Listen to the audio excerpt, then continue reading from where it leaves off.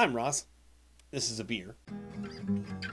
Ol Biddy's Orange American Wheat. Ol Biddy's is down in Sackville, Nova Scotia. The Orange American Wheat is a refreshing wheat ale that finishes crisp and clean. The light citrus character comes from the late additions of orange peel, coriander, and Cascade hops. It's a 5.0 alcohol by volume, IBU's 18. This is wafting towards me. It's citrusy, but look, it's very pale. And you can actually tell the difference between the orange peel and an orange flavor. Like, it's not coming out like an orange candy. Coriander I'm not quite getting, but it is, honestly, it is a crisp wheat ale. And as I was taking my slug, I was realizing that usually a wheat ale is a little bit hazier and unfiltered looking. It still tastes very light, in fact. For the 5.0, I'm just looking at the other wheat ale they've got is a 3.2. This tastes much weaker. It does not taste like it's 5.0%.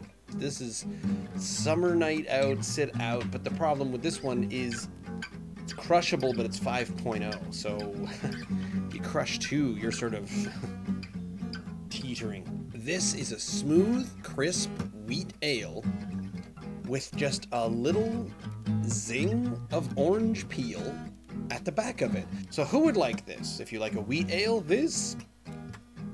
If you won't be mad at getting a bit of an orange peel taste. If you like a citrusy, crisp ale, yep. If you like an IPA, maybe not so much, because it's definitely not. It's definitely not hoppy, even though it's apparently made with 2 different types of hops.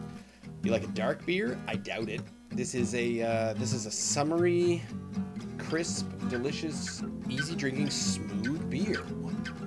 No, it's literally like a Corona if you put an orange slice in it instead of a lemon. This is definitely an 8 or a 4 out of 5.